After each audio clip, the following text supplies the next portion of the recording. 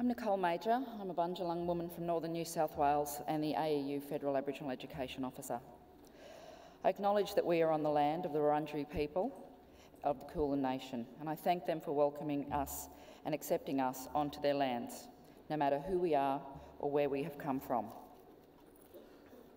I want to acknowledge other Aboriginal and Torres Strait Islander people here today and acknowledge their culture and knowledge that they bring with them from their homelands.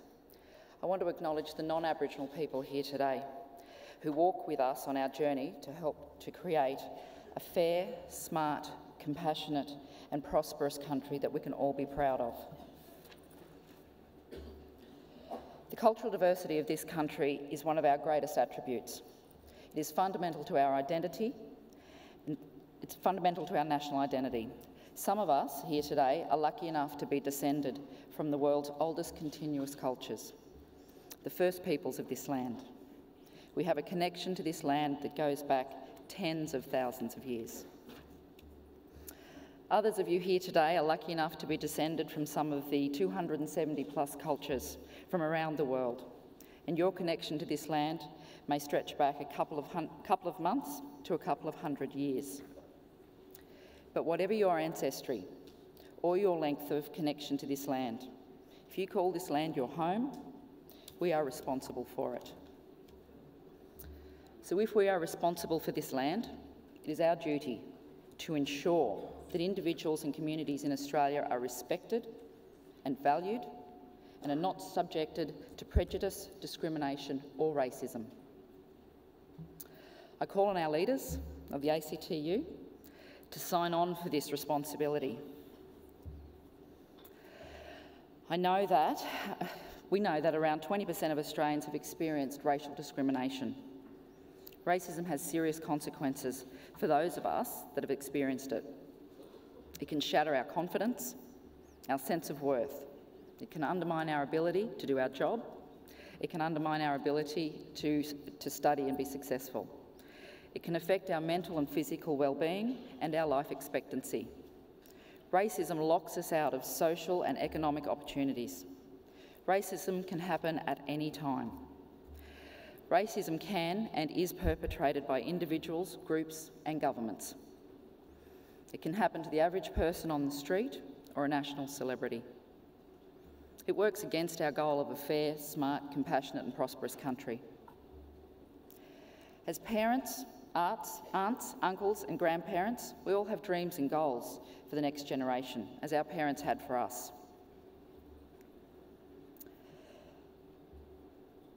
I want my 2.5-year-old daughter to never know what racism looks like, to never know what racism feels like, to never be the perpetrator or the victim of racism. I don't want her to know what the word racism means.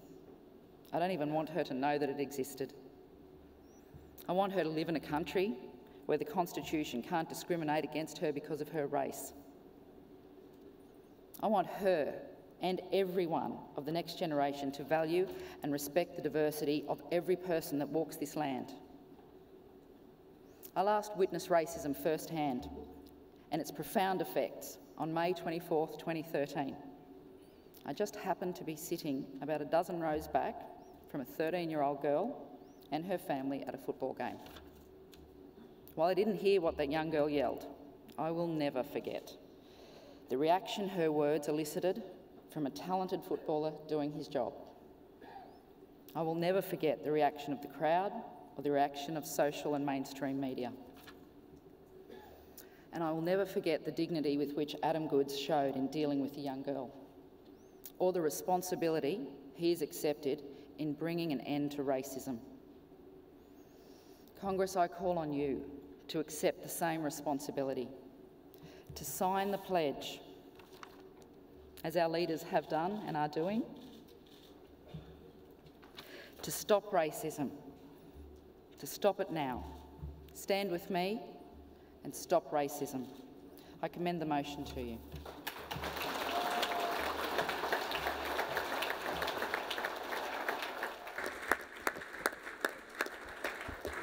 Thank you very much, Nicole. Michelle. Thanks, Nicole. I also want to acknowledge the traditional owners of the land we're on this afternoon, the Wurundjeri people of the Kulin Nation, and pay my respects to their elders past and present and our Indigenous brothers and sisters in the room. I've got the great privilege of leading a union that is extraordinarily diverse in its membership.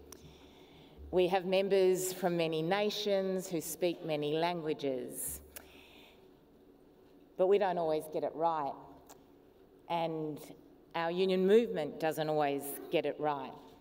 There's two simple stories I want to tell you today. One was when I was a very young organiser, and there was a group of workers in a clothing factory in Melbourne, and my job at the time was to go and try and talk to workers and the bosses about why they should talk to each other, which some of you might think is a bit of a weird idea, that you would have to actually have that conversation. But in many clothing factories in the world and in Australia, the idea that a boss would ever have a conversation with a worker, or an owner would ever have a conversation with a worker, is a quite bizarre one. It never happens.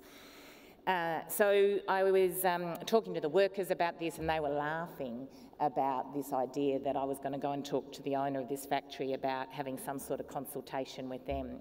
They said, good luck. And then I met with the owner of the factory and launched into the spiel about how this was an important thing, and it was going to be good for the workers and good for them, good for the business, that, you know, the workers were the experts, they were highly skilled, they understood. If he spoke more to them, you know, he'd be able to have better work done, get better quality, all the things you might say, resolve disputes properly. And he just looked at me, shook his head eventually and said, I could get monkeys to do this job. They're no better than monkeys. Needless to say, I didn't get very far, and the workers, of course, were right. The other thing I want to tell you about is the number of times that union officials in Australia, comrades, have said to me when I've spoken to them about our union and some of the work we've done, said to me, well, you can't organise Asian workers. An Asian worker, you know, a Vietnamese or a Chinese worker in particular, they won't join a union. Or the other comment that I've heard many times is, well, they'll never go on strike.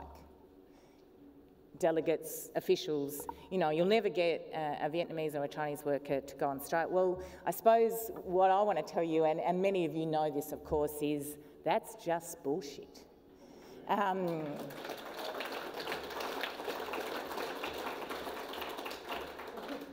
Some of the most militant workers I've ever had the pleasure to organise and work with and lead and be part of picket lines and disputes and struggles and fights with have been our Vietnamese and Chinese members of our union. And you wouldn't want any other worker standing alongside you. The courage they have shown, and they show every day. So I want to end by saying I've got a pretty simple job today. I want to say that many of us know how to do the acknowledgement. We know how to acknowledge the traditional owners. But we've got to do more. We've got to do more for our Indigenous brothers and sisters. What are we saying about the closure of Western Australian Aboriginal communities? What are we doing about Tony Abbott's obscenity of claiming that those communities are a lifestyle choice?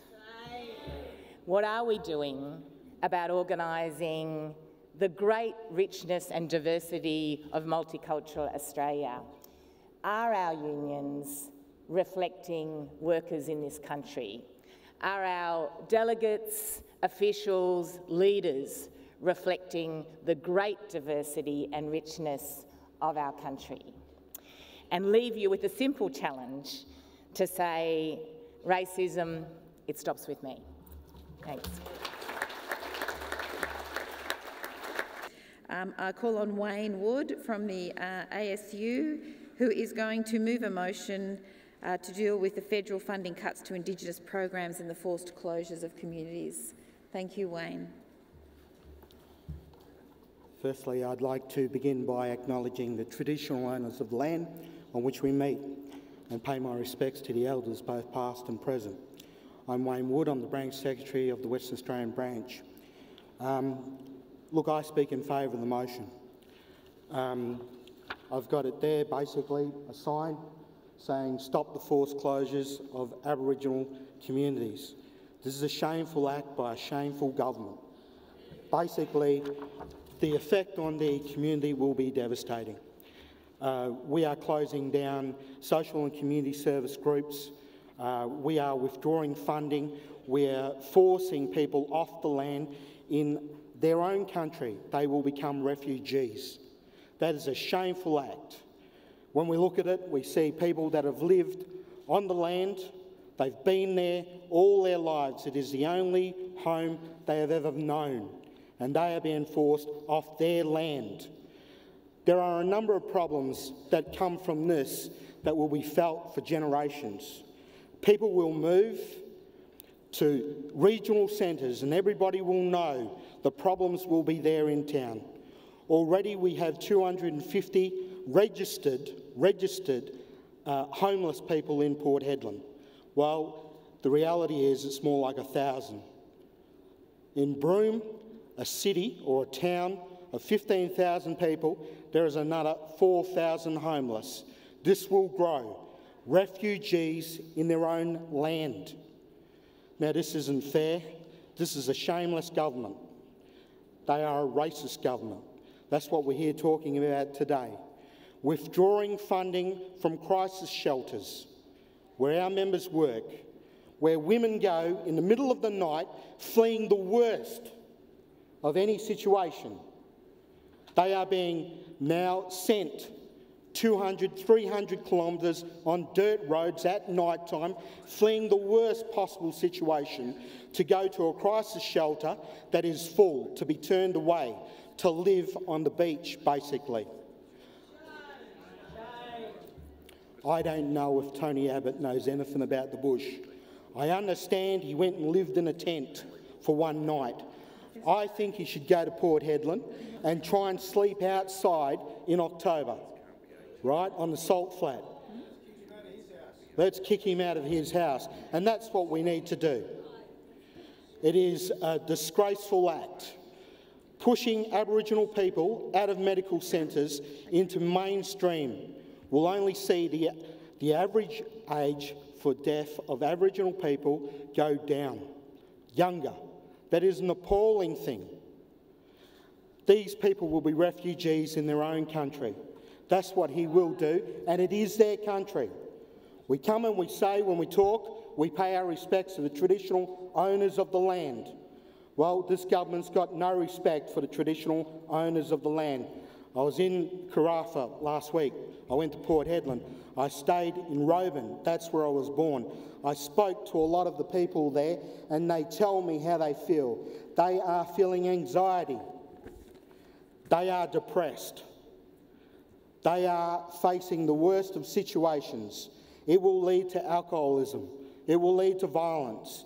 There is already a large number of incarcerated Aboriginal people in prison, right? Poverty, forced crimes. And people do what they need to do because they need to survive. But we don't need to do this. Meanwhile, big end of town mining companies are salivating at the thought that they can just place more mining applications in. Last week I was told 26 mining applications go in for gas. Just happens to be coincidental, I bet. So, it's about a land grab, and it's forcing Aboriginal people off their homeland, the only home some of them have ever known. And how are the town centres going to handle it?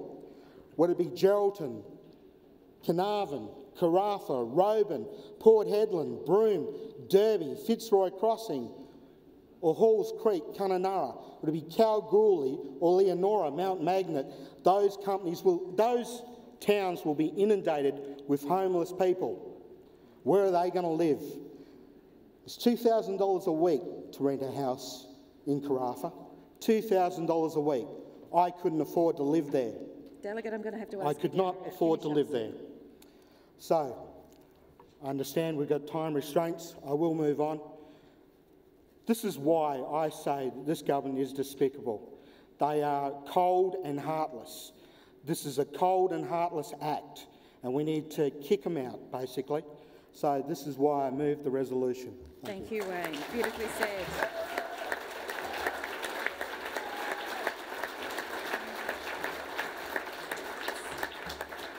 Comrades, Rita Malia, CFMEU, it's my great privilege to support this resolution, and in doing so acknowledge that we meet on Aboriginal land and pay my respects to Aboriginal people and elders past and present.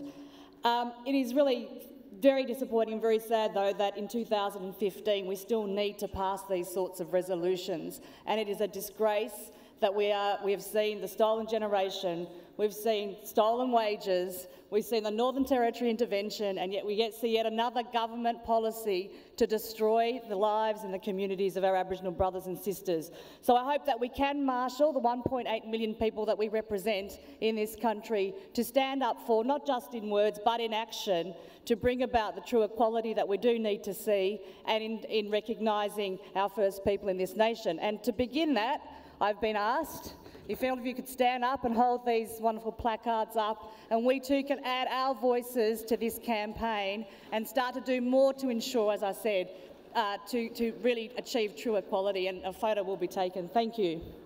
And I commend the resolution to the Congress.